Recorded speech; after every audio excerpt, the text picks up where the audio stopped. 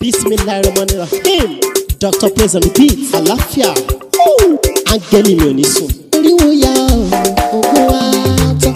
Lọ́la kó bá yà kún Ọlọ́run ọba. Ewé ń jẹ́. Lọ́la kó bá yà kún Ọlọ́run ọba. Ewé ń jẹ́. Ewé á jẹ́. Ewé ń jẹ́. Àwọn ọ̀nà mi dábọ̀ sóhun mi lò jọ dìbò. Ewé ń jẹ́.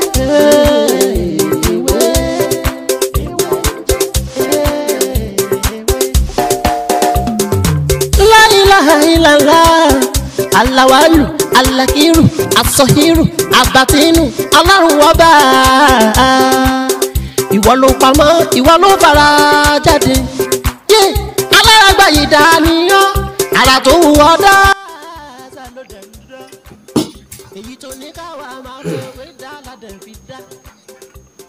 Dream you should never tell anyone, no matter how it is. You should never share this dream with anyone, even your pastors, your afas, your babalawo or onisegbu. Please do not share this dream.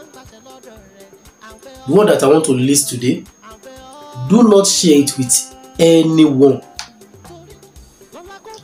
If you have such a dream, you kneel down and pray to God. If you can fast. I want to list the dream. Whenever you have such a dream, just keep it in your mind, and pray over it. Pray over it. If you can fast, go ahead and fast. Don't share your dream with anyone. Just like when you share this dream with someone, it's like you are exposing yourself. You are telling them to find a way to your life. Sometimes when someone call me that, hey, I have a dream, I have social dream, I have this, I have that, I will just tell them to go and do Sarah. Go and buy sweets and do Sarah, and do not ever share it with anyone again. Today I want to list 6 out of the 54 dreams. This is part 1. Whenever you have such dream, keep it in your mind. If you don't share it with your wife, don't share it with your husband, don't share it with anyone, don't call any pastor, don't call any afar to interpret it. Kneel down and pray. Kneel down and pray. So what are the dreams? What are the dreams? Hello everyone. Welcome back to my channel. My name is Dr. Mutio Latiboye, also known as Baby Winje. If this is your first time here, everything I do is to share spiritual tips to help your spiritual life. If this content or any of my content are very interesting, please don't forget to subscribe to this channel and make sure that you turn on the notification bell. So whenever I upload video like this, you'll be the first person to watch. And if you need more of these videos, you are free to go back to my previous video. You can also join me on my Facebook page. And you can also join me on my Facebook page and WhatsApp. If you also need more of these videos, you are free to go back to my previous video. You see a lot of videos there. You don't need to call me, you don't need to call anyone before you do any of my tips.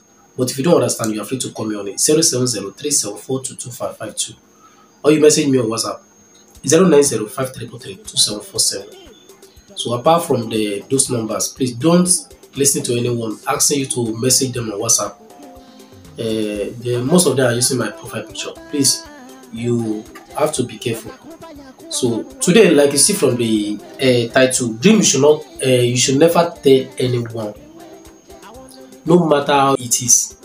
Don't ever share it with anyone. Anyone, I mean, even your husband, even your son, even your daughter, even your children, even your pastor or your afar or babalawo. Do not share this dream with anyone. So the number 1 is when your teeth are falling on the ground, don't share it with anyone. The second one is When you see your family member who passed away and you are following them, you see your family members, maybe your brothers or your uncle, your mother or your sister, you saw them in your dream and you are following them. Don't ever share it with anyone. You saw them in your dreams and you are following them. Don't share it with anyone, please. And the third one is, you constantly looking for someone in your dream and you can't find the person. Like now, one woman called me, that was last month, that she used to dream that she always looking for his son in dream. Like maybe someone lost and you are looking for the person.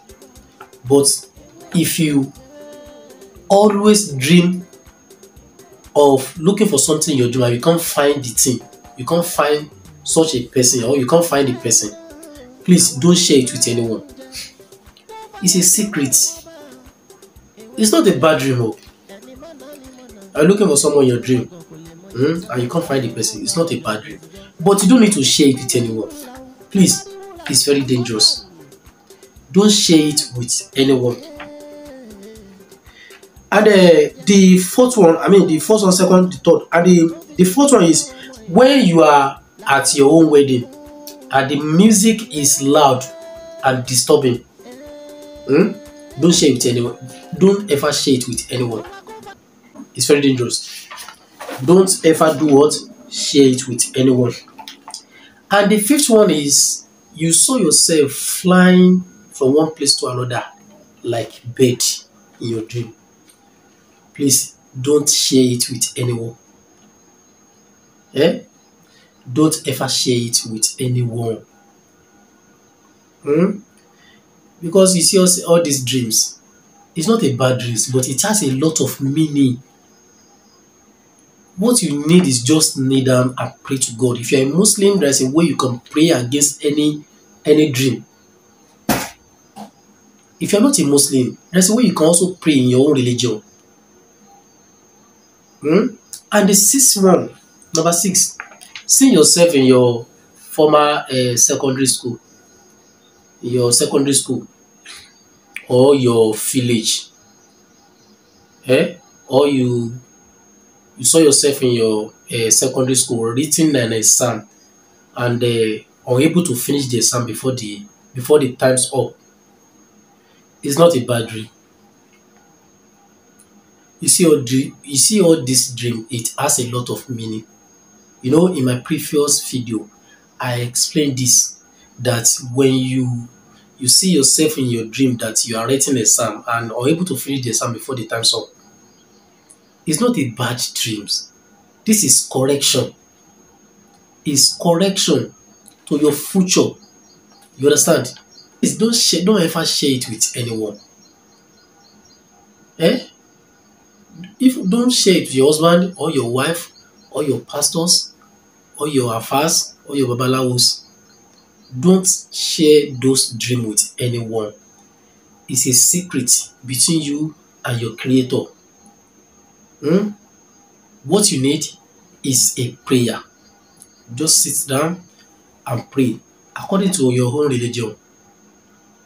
So that is all what I have today. If you have any other question to ask me, you are free to call me on 070-374-22552.